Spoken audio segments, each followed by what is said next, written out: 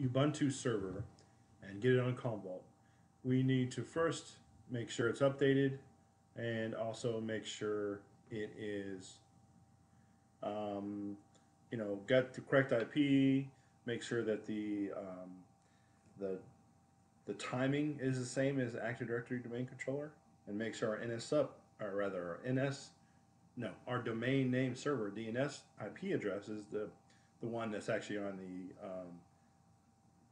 the Active Directory server, so that you can get internet basically to it. So this is how you set up both an Active Directory server, you join a Ubuntu to a domain, and also is getting Ubuntu to surf the internet from a Windows server or Active Directory server in our case. Meaning basically the Active Directory server is on the internet and it has a 172 network, a second IP or a second NIC card basically, that all of the other servers are talking to.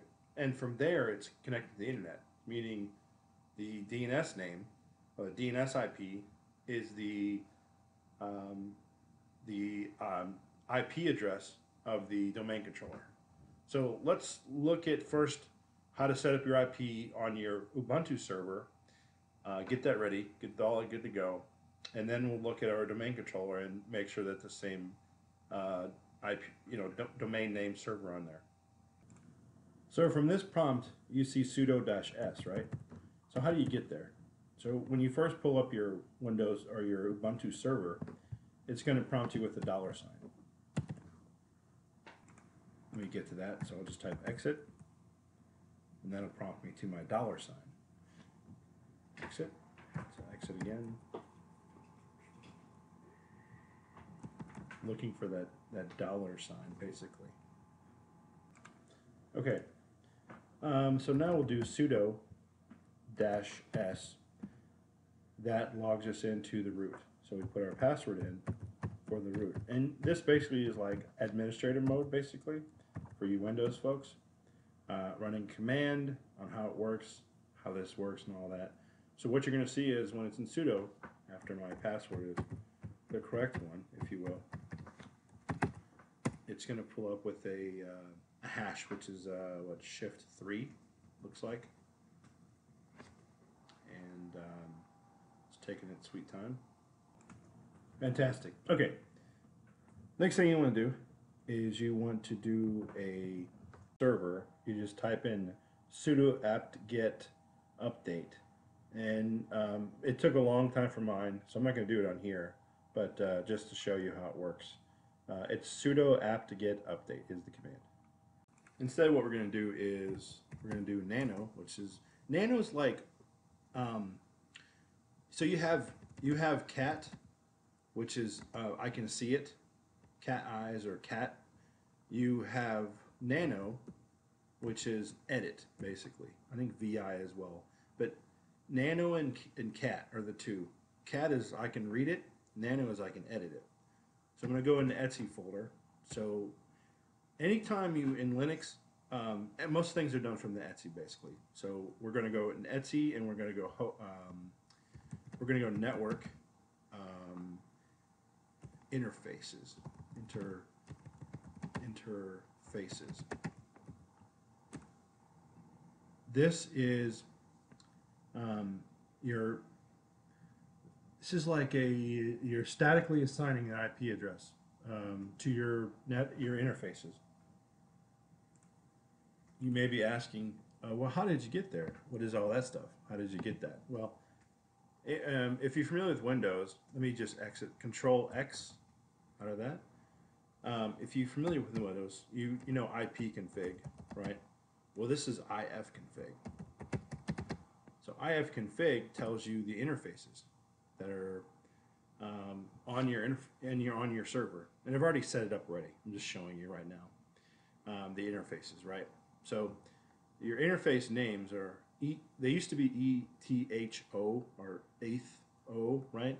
But now it's, for whatever reason, it's ENS 160 in this case. I mean, the more interfaces you add, it changes the name, like 192 and all that sort of stuff. So you want to know the interfaces you're changing, right? And I only have one interface, so that makes it easy.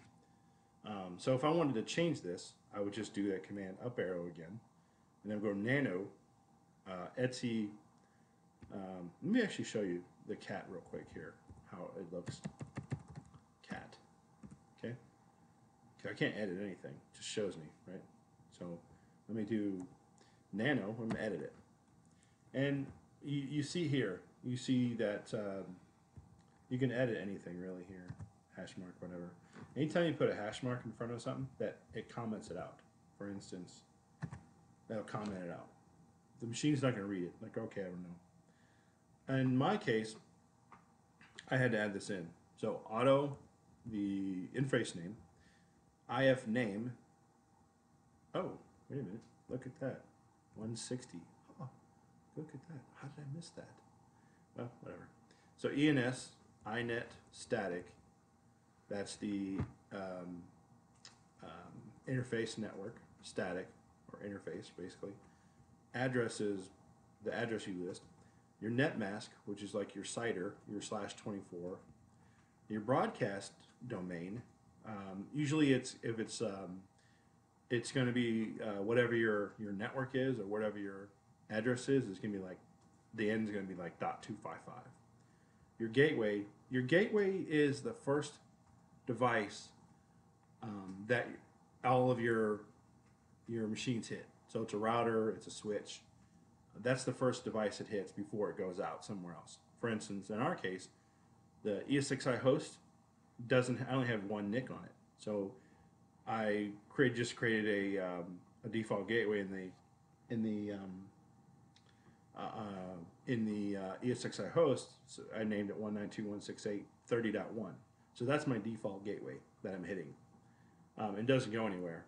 But normally if you have a switch or a router, put a default gateway, that's the first device it hits before it goes out to the next device or the internet, what have you. Our network, of course, you just drop add a 0. I mean, not always the case, but in our case it's .0. And our name server. This thing is really critical here. Without this, you can't get on the internet. 100%. Well, not this setting, but another setting. You can't get on the internet, no matter what, from this. And then finally, your DNS search. So that's we're setting up our garlic.local, garlicfood.local. Let me show you the interface that makes the internet possible, basically. So I'm going to exit out of here. We know this is good. And I'm going to go no, because I didn't. Oh, you know what? I actually did change something. Let's go back in. Let's go here. We did do something. We go, okay, 160. Yeah. Again. Okay. No. Okay. What happened there? Exit. Nano again. Okay, cool. Let's go back in. We'll go put 160. We'll go Control X, exit. Yes. Yep, saving it there. So let me show you the actual where you're going to put that interface portion so that you can get on the internet. So for instance, you have a Ubuntu server and you don't want to waste an IP. Some places you only give you 1 or 2 or 3 IPs, public, and you want to make sure you just access the internet from it. So in our case, we're just going to show you. It's cat/etsy/resolve.conf. Push enter. And you're going to see that at the bottom. I didn't change the first one. The bottom one, the name server, that's how you get the internet right there. So for instance, if you wanted to do it like this, if you wanted to, for example, you don't have, let's just say you don't have a domain controller, right? So in that case, you could just put Google's DNS server. Yeah, you could just do that, and that would take the place of the 172.